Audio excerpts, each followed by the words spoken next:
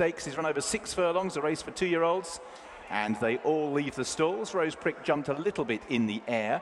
Nordic Star was out well and bagging the running rail. Havana Blue also shows bright speed. They are the first two to show, accompanied now by Minnetonka, who makes ground up on the outside. So Minnetonka, in company with Nordic Star, show the way. Just moving off the rails now, Havana Blue is out in the lead. Nordic Star, who was errant in the preliminaries, causes a bit of trouble for Mogok Valley by shifting to the left.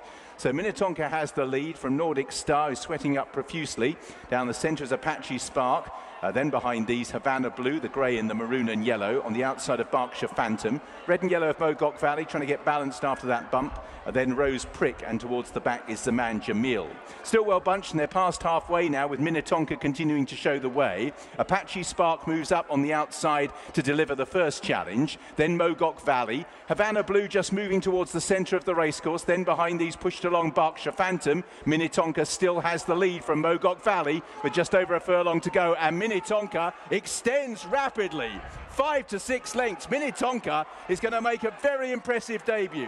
Rose Prick, Mogok Valley, and Berkshire Phantom for the minors. Minnetonka bolts up. Minnetonka beat Mogok Valley. It was close for third between Rose Prick and Berkshire Phantom. Minnetonka, a very authoritative winner.